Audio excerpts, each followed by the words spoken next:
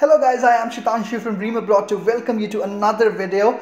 This video is for the international students who wish to study in Canada, or either if they are studying in Canada as well. This is a warning video. I am going to tell you a mistake that some guy actually did, and he might even be deported to his home country. And I don't want you to repeat this mistake. So yes, this video is for all the international students. If you are willing to come to Canada through a permanent resident permit, then you can skip this video. But if you're an international student, do not do this mistake. Which mistake? I'm going to tell you right now.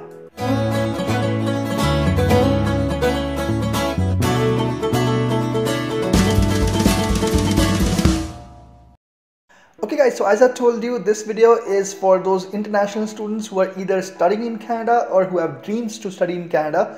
So this is about a news which was published today in globalnews.ca. I'll provide the link to that article in the description box. You can check it out. So what happened lately, probably in December, an Indian student from Punjab was actually driving a truck. Policeman actually asked him to pull over to do some regular checks. What he found out at that point of time that everything was fine with the driver, no issues as such, but then when he asked from his logbook, he found out that his working hours were actually more than what an international student is allowed to do. So an international student is actually allowed to work 20 hours a week, and that's a part-time work. So you're only allowed to work 20 hours a week if you're an international student in Canada off campus. So what he was doing, he was actually driving much more than that, probably 35 or 40 hours. That was what his logbook suggested. So he told the truth that yes, I've been driving it for so long, and I have been regularly been driving it. It's a full-time job. So immediately the police officer actually handcuffed him. This was what was actually disappointing, that the police officer handcuffed him and he put him over in his in the car, and then he took him along to the CBSA office.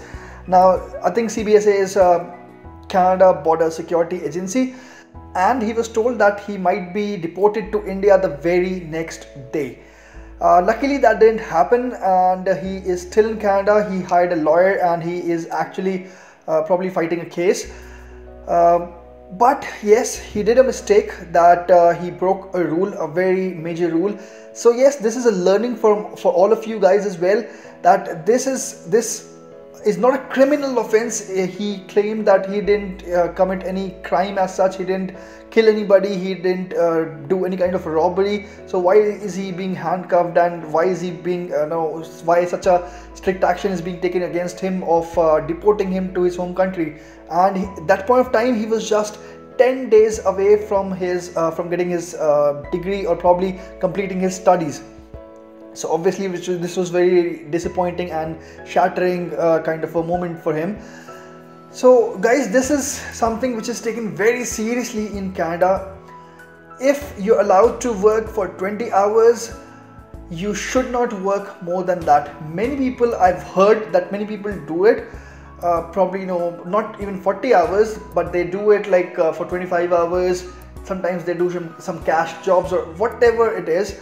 You should not do it, or you might be even deported to your home country. It's not just about India, it's from the people coming from all over the world to Canada. They take it very seriously. So this was the news that I wanted to convey to you guys, and I thought it's my duty to tell you guys, if you are doing it, if in the future you don't have money to support your studies over here.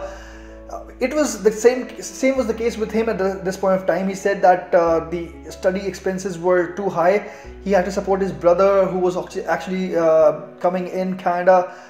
So he was actually studying, he was actually supporting two people, himself and his brother, for his studies. He was not doing anything wrong, and his lawyer's statement was rather that he was actually getting punished for working. But yes, in a way it is right.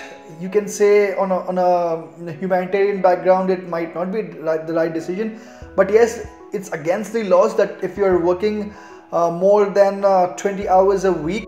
Anything can happen with your study visa permit.